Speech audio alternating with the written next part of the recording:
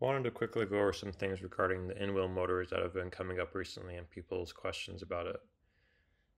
It kind of started a little while ago on this video from Aptera's Owners Club. This comment is from Apterasol. They're the ones who cover some of the beak coverage in Italy, since they were more or less local there. And they had an interview with the Elafe CEO. So that's interesting. I did reach out to them. They have finished the interview. They said it's a longer interview, so it's still working on, getting that footage ready to present. As of this time, there's still nothing on their videos for this interview, so kind of keep an eye on that. Should be interesting regardless. But the most interesting thing actually came from Chris McCannon. This was in mid-June. It says, Drivetrain is fully sourced and engineered into the vehicle. No delays are coming from what we are yet to announce.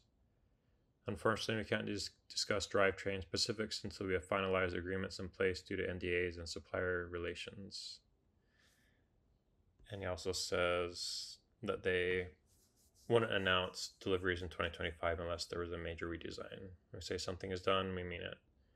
So all this seems very finalized. The NDA thing is quite interesting, because it seems like they do have things finalized. I just can't talk about it publicly.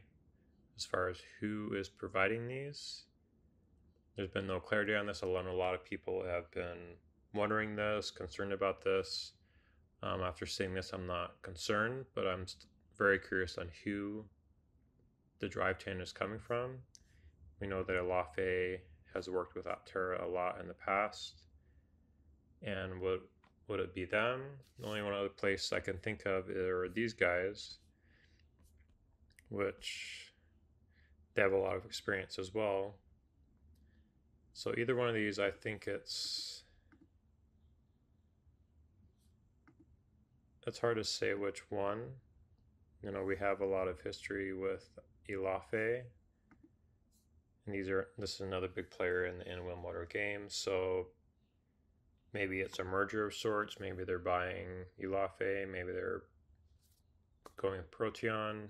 Who knows? But either way, I'm confident with what they've decided to kind of help get Apteras on the road next year. So let me know your thoughts on this. Are you concerned still? Are you okay with what Chris has said here until it can be publicly announced?